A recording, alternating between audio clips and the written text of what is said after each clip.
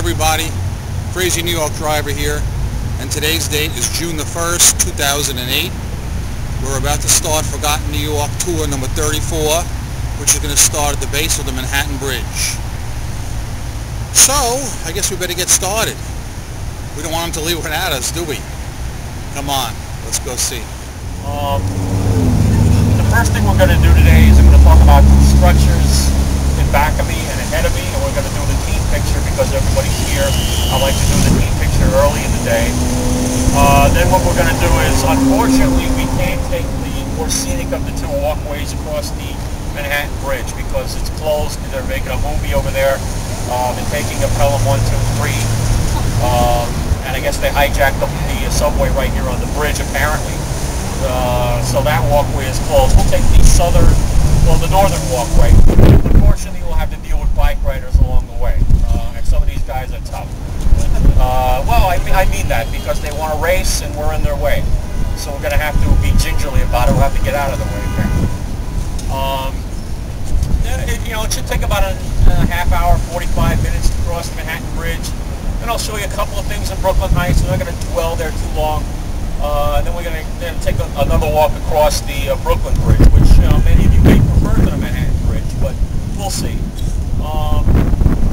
Manhattan Bridge was not walkable until about, it was either 1999 or 2001, but those 2 years stick in my head.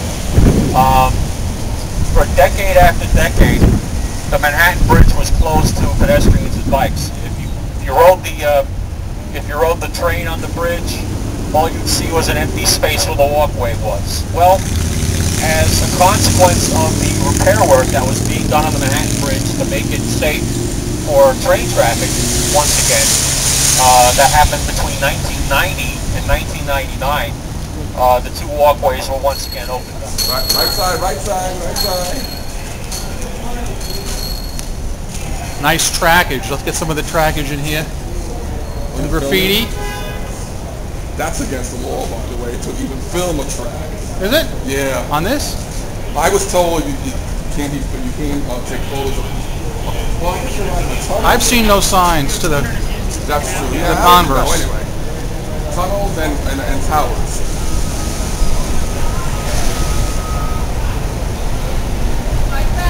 Oh, it's bad. Yeah, I'm too far over.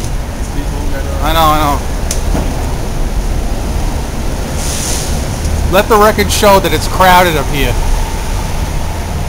You're gonna go by an old synagogue on the left side. It's a landmark, and they have tours. I want to go one day in that tour. In the synagogue? It's gonna be on your right on that side street. I think it's Eldridge Street right there. That train on by.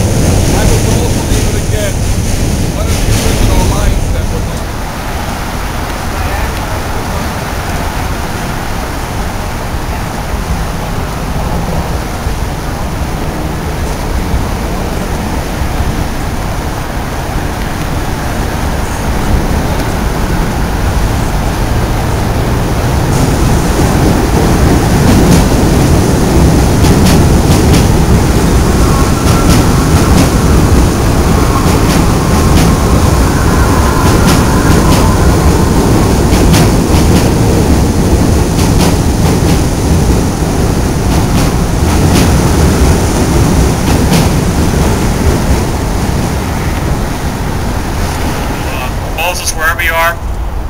Okay. Just press the button and talk into the mic. Okay. Hello? Hello. Oh, you got face the rest of it. Okay. See it. I thought I recognized you, but I wasn't.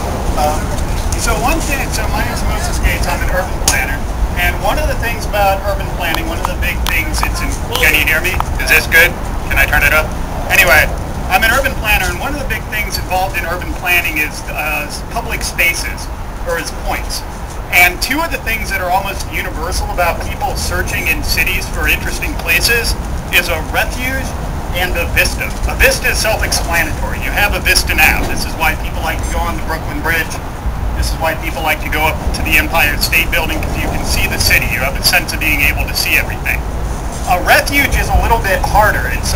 And what Kevin does a lot of is searching for refuges, searching for places in the city that are kind of your own, that are an escape from, the hustle and bustle, or that are unknown, or that are interesting, or things like that. And one of the things that people look for is a refuge and a vista in the same place. And there are not very many of those at all. You have, some waterfront locations, some other places, and if you think of your favorite place in the city, in all probability you're going to think of somewhere where you have a view, a vista, and also have kind of a sense of belonging, of this is your little, safe, interesting space that's yours.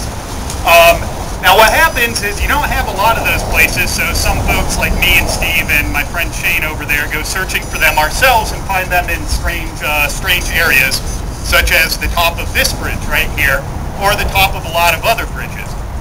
And the tops of bridges are probably the best natural observation point that you can have in a city, because not only you have the sense of a vista because you're up high, and you have the sense of the refuge because you're separated from the city vertically, and you're also separated from the city horizontally.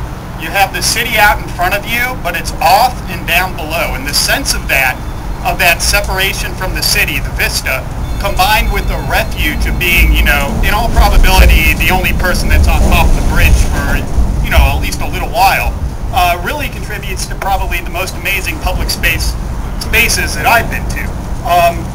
Now, the interesting thing about this bridge that you can tell from the top, it's a little tougher to tell from here, is how flimsy it is. People have been climbing bridges a long time. In 1903, there's a New York Times article from 1903 about a couple, a man and a woman, climbing up the cables of the Williamsburg Bridge and then climbing back down during opening day. And this is, something that when professionals do it, they undergo extensive safety precautions, and if you don't undergo extensive safety precautions, Kevin's comment about putting life at risk is a little extreme, but there have been accidents, and there have been people who've actually died. In 1998, somebody climbing up the Brooklyn Bridge fell off, trying to set the world record for most bridges climbed in 24 hours, and he fell off the first one he tried. So really, it's the kind, I'm never going to tell anybody, not to do what they got to do, but there are very, very real dangers in it.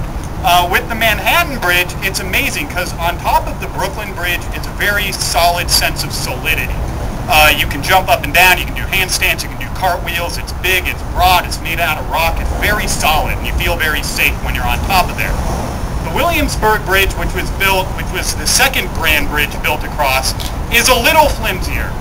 It's not made out of stone, it's made out of metal, but there's still that same kind of sense of solidity. A little less when you get all the way on top, a little more right before you get up there. But it's, much like climbing a construction site, something like that. What is this lady doing? Are they filming? Can you hear me? Hello? I went on a tour back in 1999. I saw a penny on Broadway, and at that time my vision was 20/20, and I said that looks like an Indian head penny. A 12-year-old beat me to it, and he picked up the penny. I acted like if I could see the penny, and sure enough, I was right. It was dated 1864. Apparently, when they were doing the construction or renovation to the park, they must have dug the penny out in the park. But I wanted to get that kid. Yeah, well, the Indian head pennies were in production between 1859 and 1909. Right. Now, hopefully next year they'll do something with the Lincoln. Yeah, the 100th anniversary.